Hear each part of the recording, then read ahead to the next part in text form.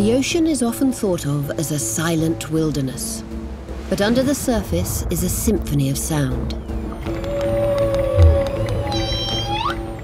Sound that marine creatures rely on for their survival, to find food, to communicate, to navigate. The light vanishes meters below the surface, so the sound is really what supports life in water. But humans are increasingly polluting the ocean with noise, which is posing a threat to creatures, from the smallest to the most majestic. Now we are facing a global issue that affects thousands of species. This man is at the forefront of the science of ocean sound. He's working to dial down the volume in a bid to protect marine life around the world.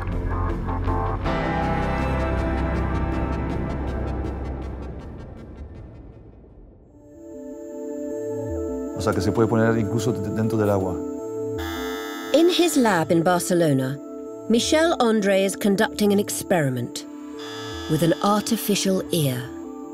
So this is our hydrophone, which is the artificial ear that is able to capture all the sounds that will send them to our artificial brain, the electronics that is inside this housing. The underwater microphone is being put through its paces before it's dropped into the Mediterranean Sea. The device is part of an ambitious experiment to better understand how human sound is affecting marine life. Our perception of sound in the ocean is biased. Our ear is not made to listen underwater. Our ear is made to listen in air. So for years and years and years, we really thought that the sea was a world of silence. Michel's team is carrying out the biggest ever sound survey of the world's ocean, dropping hydrophones in multiple locations and at various depths. This combination of artificial ear, artificial brain plus transmission is something that has given us as human beings a sixth sense that we didn't have. And now we can listen into the ocean as if we were dolphins, but also we can be anywhere. Sound is essential to marine life because light doesn't travel further than a few hundred meters underwater. Thousands of species use it to communicate, to find their way around, to spot their next meal, or ensure they're not someone else's. It is a harmony of sound that lived there for millions of years. Then, as human beings, we started to introduce different sound, artificial sound, through our activities only 100 years ago. So this is really recent that we have started to invade with our sound. Noise pollution is now recognized as a major threat to ocean life. Everything that we do in the ocean introduces sound that may have an effect on the environment. There are more than 50,000 container ships that sail every day around the world. Unlike many other threats to the ocean, noise pollution is invisible, which means it's often overlooked. But in 2002, the world started to take notice. 14 beaked whales stranded on the holiday beaches of Lanzarote and Fuerteventura. It was later discovered that multiple ships and submarines were operating in the area, using sonar, pulses of sound used to detect objects underwater. And this is the first time that we could associate as a cause-to-effect relationship that a noise introduced by the Navy sonar was leading to the stranding of these whales. Whales talk to each other through a complex language of clicks and whistles. These sounds help them to navigate and communicate. Man-made noises like sonar can disrupt this communication and disorientate them. We know how sensitive people are to whales and dolphins, totem animals, and they were seeing them washed on shore by this human activity for the first time. So this really helped understanding that this noise could have a detrimental effect. Since this incident, the use of sonar has been associated with a large number of whale strandings around the world. But while beached whales continue to grab the headlines, Michel was keen to understand if other creatures were experiencing the same fate. A group of giant squids were found stranded on the beach. The post-mortem analysis didn't show any cause of the death.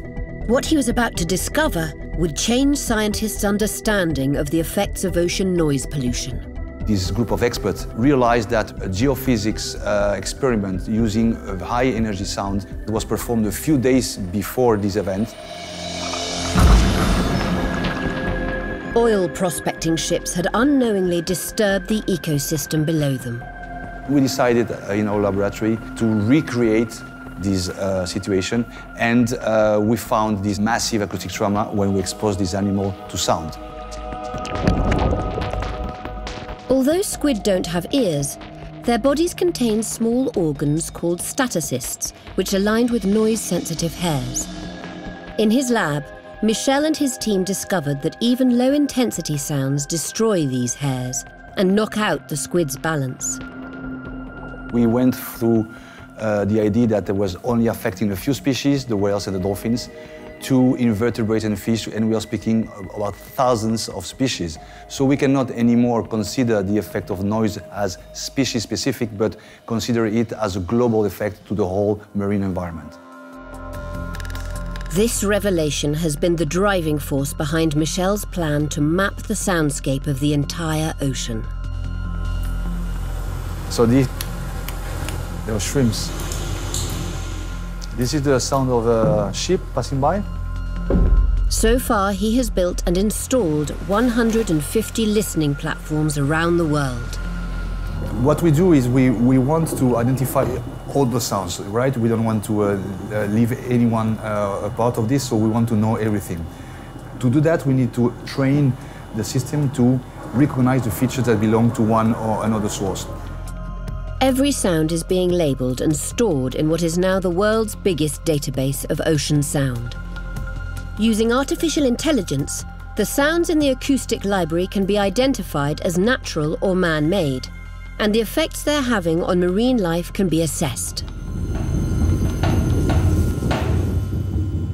We aim at building trends that reflect the biodiversity of an area. If we detect an external event that could be a ship noise or other human activity that will influence the area in a negative way, we will see how this trend changes because of this external factor. Researchers are trying to pin down the damage that human activity is having on the ocean, and they're revealing some concerning trends. Noise pollution is most prominent in the northern hemisphere. Every decade, noise from shipping has doubled in intensity, which has been seen to have an effect on certain species of whale, reducing their ability to communicate with each other by about 60%.